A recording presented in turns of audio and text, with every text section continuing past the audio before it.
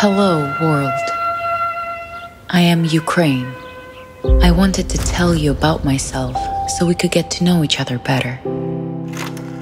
On a warm summer day on August 24th, 1991, I was born. I'm only 30, but my roots are strong, extending deep into history. My ancestors were wise and brave and instilled in me a rich culture that shaped who I am. I have my own language, my own traditions, my own cuisine. I have seas and meadows, rivers, deserts, fields, and forests.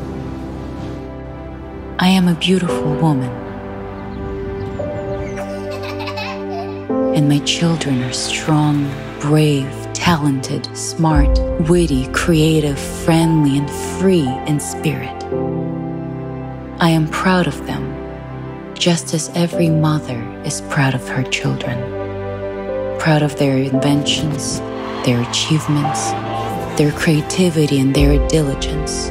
Yes, I have more than 40 million of them, and like in every large family, they did not always find a common language, but our happy moments always outweighed the bad. All my years have cultivated in them a love for freedom and a desire to be free. But now, war has fallen in my family. Forces are trying to destroy me and my children's freedom, to crush it forever.